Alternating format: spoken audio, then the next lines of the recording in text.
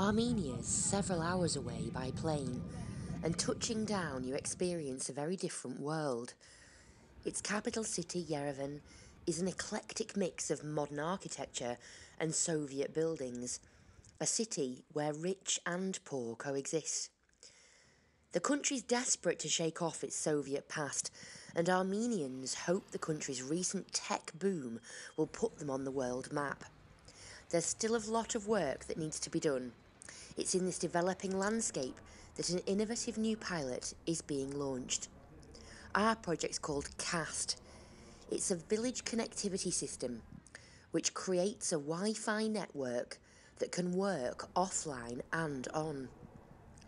It delivers free resources, news and information, and a way for people in villages to tell stories. Armenia's a really intriguing country. It's largely undiscovered by Western tourists. We certainly didn't know what to expect before we arrived.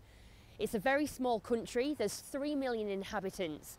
It's got Georgia to the north, Azerbaijan to the east and Turkey to the west. Here in the centre of the capital of Yerevan, there's a really vibrant coffee culture and technology scene, which we're here to learn more about. Armenia's IT sector is developing rapidly. With a yearly growth rate of nearly 25%, it's the fastest growing economy in the country. IT firms in Armenia account for nearly 4% of the nation's GDP and generate around $380 million a year. Impact Hub Yerevan is one of the WiCastr project partners, and they've witnessed firsthand this rapid growth.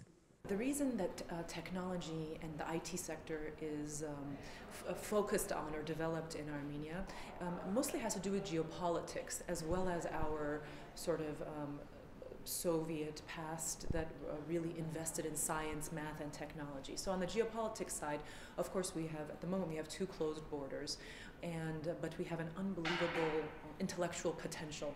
So the idea of focusing on the IT sector is basically about the idea that you don't need to cross borders to for brain power. So that's on the one hand. On the other hand, we have a very long history in math, science, and so building upon that already, existing potential is a good idea and a very good investment. Despite the vast sums of money being generated and invested in Armenia's digital future, there's still a stark contrast between how technology is used and is available in the capital compared to how it is in rural areas. In some ways, Yerevan is quite a connected city. We have most restaurants, cafes, and even public spaces have Wi-Fi or Wi-Fi enabled. On the other hand, oftentimes in the regions, even though people may have the latest, greatest phones, people don't usually enable 3G. So they have the fancy phones, but they are not connected to the internet. Armenia's tech scene is very new. Change has been slow coming, and Impact Hub think the country's former Soviet status is to blame. About 70 years, Armenia was part of the Soviet Union, and then it's been around 25 years that it's an independent country now. But there's a lot of things that has stayed from the Soviet time because apparently a lot of things were given to people for free. So for long years, there's this mentality of people expecting things to be given to them without them taking the initiative. So now there's a new breath in the country. There's a new change happening, and what we are hoping to see is more and more people starting to take initiative themselves and becoming to take projects themselves and not waiting for someone to come from abroad and do something here. It's not just hardware and software being developed in Armenia.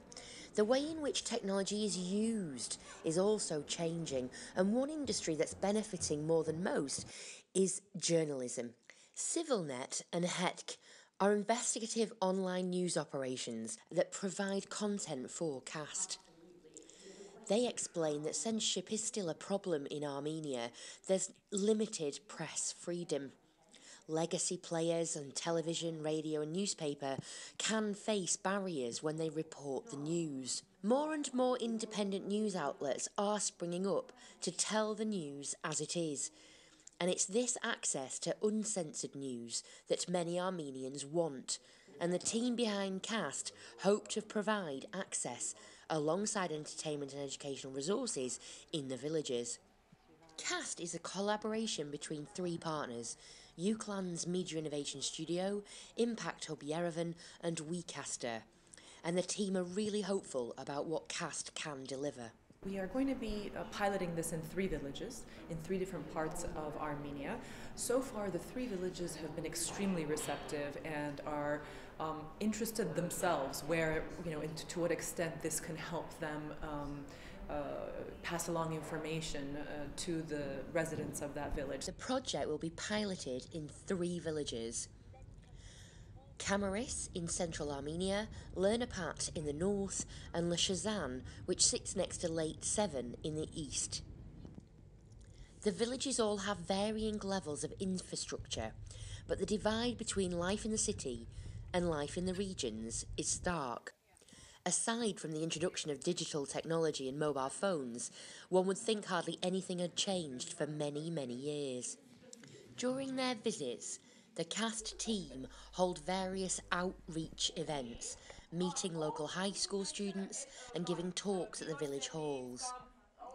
The aim is to introduce and explain the technology, but also to find out exactly what the villages want from the network. It's very much hoped that the villagers will take an active role in shaping their own digital future. We're in the second village now, which is Lernapat, and it's taken nearly 3 hours to get here. And what really strikes us all is how the experience is a little bit surreal. The villages are so remote, but it draws into focus what's so different about being here. Really, the landscape's so rusty, there's very lack of colour, the infrastructure's really poor, so all those things are really stark differences compared to the UK. But then again, there's loads of similarities. You ask the children what they want on the devices, and it's the same as if they were in the UK. They want showbiz and music, Wikipedia, sports news. And there's also older people in the community learning how to use the devices. So although there's lots of differences, there's also lots of similarities, and it makes you realise that communities really do need digital tools, no matter where they are in the world. With device installation nearly complete, it won't be long before WiCastr will be operational. But how exactly does the technology work, and what sorts of things might the villagers be able to do? Today we're in Lernapat, and behind us is one of the bus stops where we'll be installing one of these WiCastr devices, and as part of the WiCastr program, where we'll be able to provide valuable and important information to the people in the village in order to hopefully enrich and empower their lives. All we need is a smart device, so any Wi-Fi enabled device, it could be the latest iPhones to the oldest computers, it doesn't matter, in order to access the content that is stored in here. So when we turn on the WiCastr, it's going to create a network of approximately 50 to 70 meter radius, and anyone within that proximity will be able to access the content. And if we want to expand the coverage area, we can think of putting multiple of these devices that will then connect to each other via mesh to expand the coverage area. And at that level, we're sort of mimicking a local internet or an intranet that provides valuable information to people based on their location.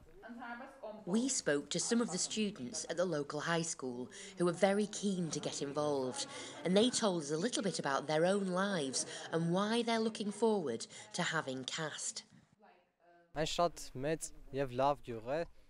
I like my village and I live here with my family. My parents, my uncle and my grandparents all live in the same house. I have an older brother, but he is studying at a university. I go to school here in the village. After I finish school, I would like to become a lawyer so that I can be useful and do something good for the residents of my village. Life in Lernapat is nice, but the internet connectivity here could be improved. It is not very advanced and there is not a lot of technology here, but I think people will be happy to participate participate in this project. We have Wi-Fi and modems for connecting to the internet, but a village-wide network could make everything better. I'm a very positive person and I like to be happy. I wake up, go to class and come home again. Every day I try to plan things that will keep me happy. I live with my parents and my brother's family. He has a wife and 2 children.